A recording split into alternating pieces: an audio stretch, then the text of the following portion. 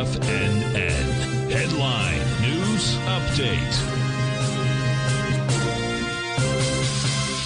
Good morning, folks. Steve Rhodes coming to you live from the shores of a very sunny, pleasant Delray Beach, Florida. Well, it's partly sunny.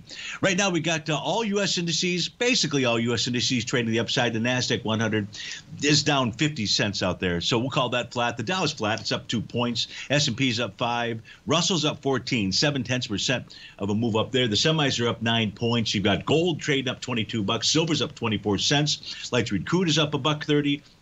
You've got the U.S. dollar index that's up slightly out there. 30-year Treasury's up 6 ticks. Natural gas is basically flat out there. Let's figure out what all that means by looking at that 9-panel market update chart. We begin the ES Mini upper left-hand side. We get it close today about 53.2275. There will no longer be a topping pattern. It will negate that Rhodes Momentum Indicator top. That's a real possibility with the spot volatility still below its 50-day exponential moving average. The 50 days at 1376. Spot printing out at 1301.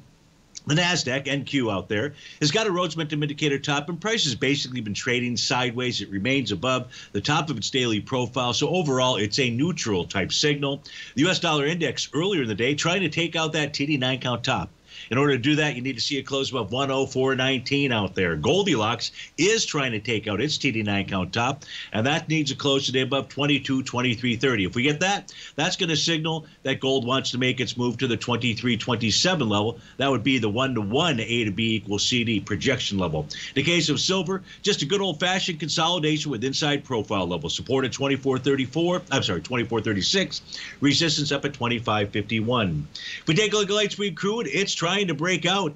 In order to do that, you need to see a close above the top of that profile, 83.12.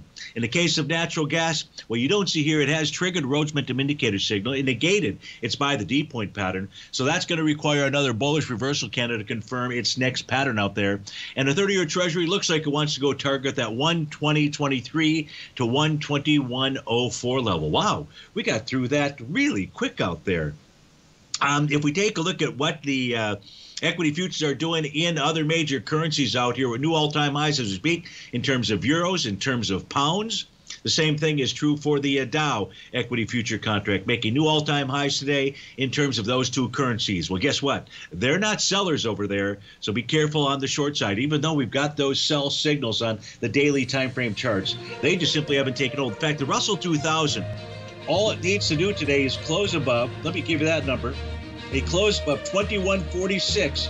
We're at 2151 right now. Negates its TD9 cut top and says we head higher. Folks, stay tuned for the Trader's Edge show. But if you're out to start your Thursday, have a terrific one. Markets are closed tomorrow, so we'll see you back again on Monday. Take care.